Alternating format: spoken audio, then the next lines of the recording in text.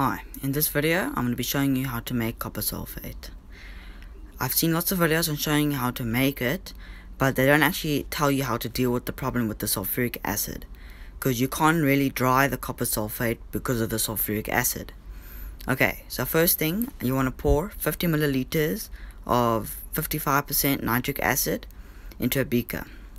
This beaker is too small, so I moved it to a larger one.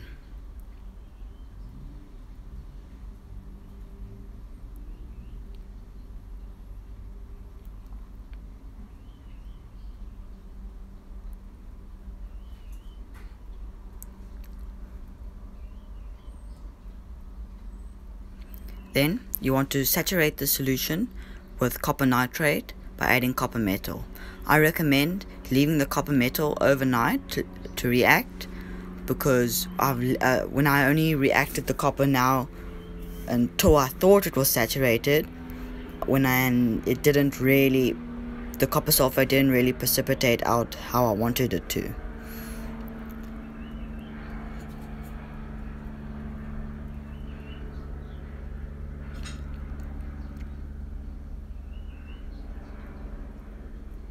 Sorry for the camera angle, it's like, oh.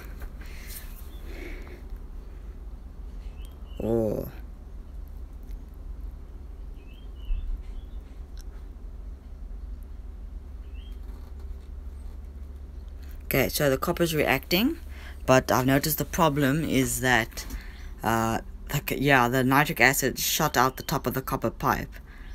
So I had to actually flatten the pipe afterwards. At this point I was kind of panicking because I needed to neutralize all the acid that's dropping over. Yeah, it's the whole problem.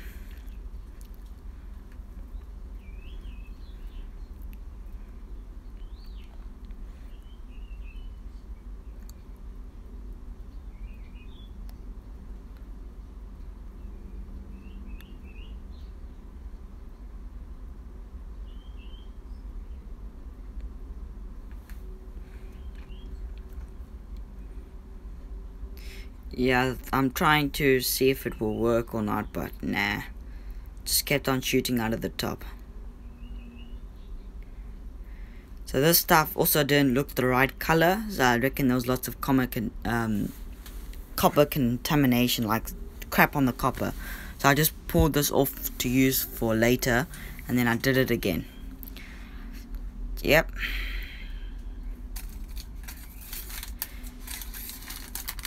Now, how I make my copper sulfate is that I saturate the solution with copper nitrate, then I add concentrated sulfuric acid.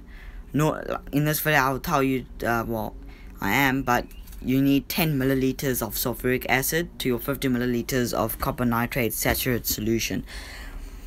But if your solution is not super saturated, the sulfuric acid won't precipitate a lot of the copper sulfate out. But the first time I did this, it worked really well. I got a lot of copper sulfate and I had no sulfuric acid contamination, and I could dry it fairly easily.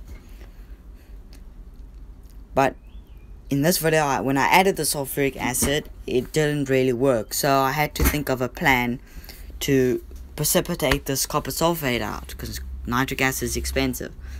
So what I did is I added hydrogen peroxide.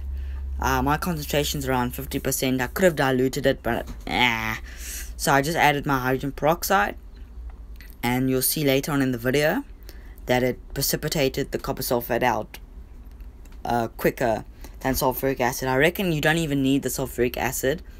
No, you do. Never mind, because you need to make that sulfate group.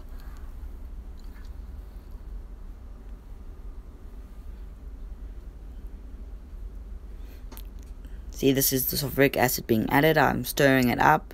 You can see nothing much precipitating out.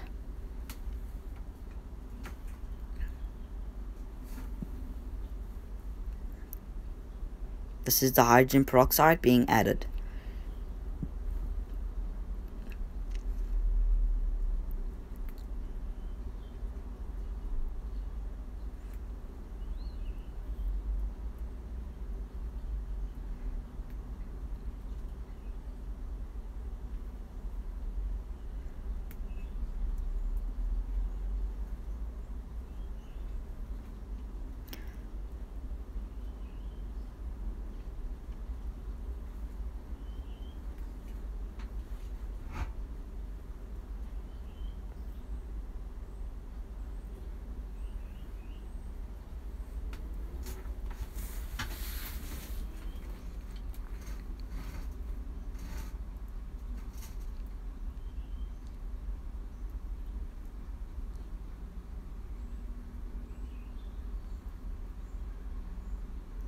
at this point the solution became really thick and full of copper sulfate.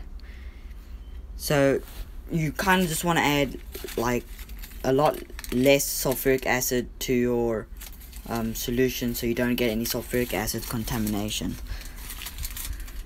You probably will get nitric acid contamination too, unless you do it like perfect amounts.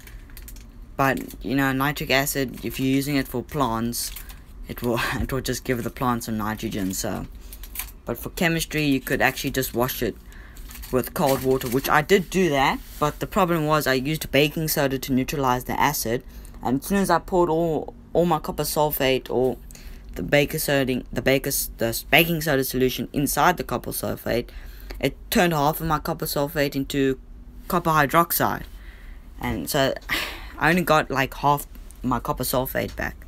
And here is the copper sulfate. It came out white, which is copper sulfate, but then I had to add drops of water onto it and turn it into copper sulfate pentahydrate because it looks better. Thanks for watching. Please like and subscribe.